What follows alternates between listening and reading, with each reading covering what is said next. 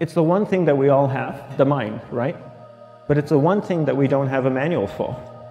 We buy a blender, we get a manual. Our iPhone comes with a manual. We get a car and it has a manual. Nobody teaches you how to use the mind. There's no manual for the mind. So this, I think, is one of the most essential things in making progress in our life, is really understanding how our mind works. It's the one thing that we have to live with 24 hours a day, 7 days a week. We have no choice.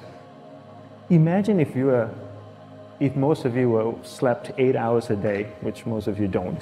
You slept and you were awake 16 hours a day. In the 16 hours you practice your awareness just randomly moving from one thing to another, to another, to another. All day practice being distracted. What would you be good at after 6 months? You did the 16 hours a day, you just allow your awareness to jump from one thing to another, to another. I'll tweet right now, I'll switch to text messaging, then I'll go to email. Oh, my phone's ringing, so I'll answer the phone. And then somebody's speaking to me, so I'll have 2 conversations at one time. And I'll just do this 16 hours a day, 7 days a week. So you get it being good at distracted. After 1 year, you're an expert at being distracted. After a year and a half, they'll invite you to give keynote talks on being distracted. You're so good, you practice 16 hours a day. So the same works for the opposite. If you practice being concentrated 16 hours a day, what would you become good at? You become good at concentrating. And all it takes is practice. By just doing one thing at a time. Keeping your awareness on one thing at a time. And you integrate this into everything that you do in your life. So the best way to do it is pick a few opportunities in your everyday life. For example, we all speak with people. When I speak with somebody, I give them my undivided attention. I keep my awareness on them. And the conversation is really brief. Why? Because we're concentrated. We're not being distracted. A 10-minute conversation normally just takes 3 minutes because you're just so focused. I define concentration as the ability to keep that awareness on one thing for a prolonged period of time.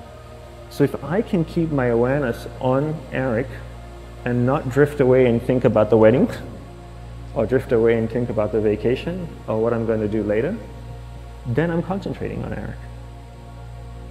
Every time it drifts away, I bring it back. And the more I practice this, the more I practice concentration. So concentration is the ability to keep your awareness on one thing for a prolonged period of time. And that's a very simple definition of concentration. How do you get better at concentration? You practice this. You practice this 24 hours a day, 7 days a week. And it's the only way to get good at it. And what's the best way to practice it? The best way to practice it is to integrate it into everything that you do in your life. Not to meditate 10 minutes in the morning. It doesn't work. You really need to look at your life the same way a sprinter in the Olympics looks at his life. You've all heard of Usain Bolt, the man that won the gold medal twice, 2 Olympics in a row, broke the world record. I don't know anything about him, to be honest. But if I was looked at him, he obviously sprints, he practices running, probably does a lot of long distance, he probably does a lot of stretching as well, I'm sure he gets massages. He looks like he eats the right kind of food. Drinks the right amount of water, takes vitamins.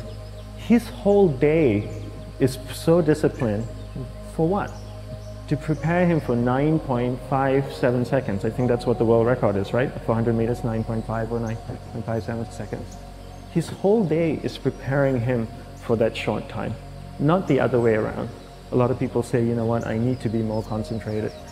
So you know what, I'm going to meditate in the morning, I'll sit down for 2 minutes.